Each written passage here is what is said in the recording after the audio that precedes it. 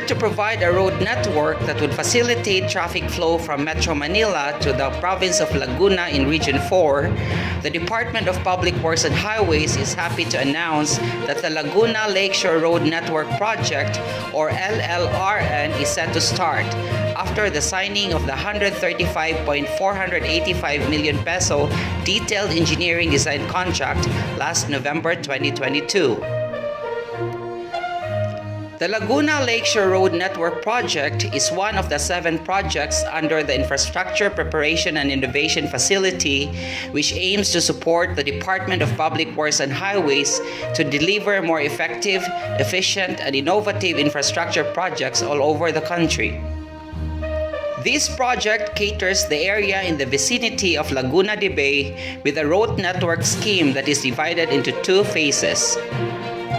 Phase 1, which has already jump-started after the signing of the detailed engineering design contract, runs along the western coastline of the lake, while Phase 2 stretches in the northern to southern coastline via an eastern route. With a length of approximately 37 kilometers, Phase 1 is to be built along the west shoreline of Laguna Lake with a combination of viaduct and shoreline embankment.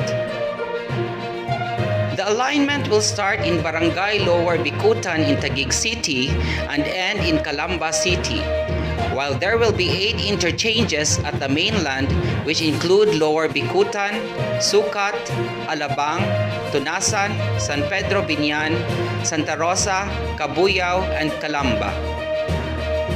Interchanges are distributed along the course of the alignment and will provide access to 7 cities in the western side of Laguna Lake.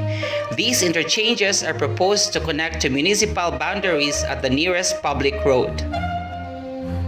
Phase 1 detailed engineering design, which has already been started this month, is being carried out by CTI Engineering International Company Limited, Shodai Company Limited, Oriental Consultants Global Company Limited, and Nippon Engineering Consultants Company Limited. The design is set to be finished by year 2023, while start of construction is expected to start the same year.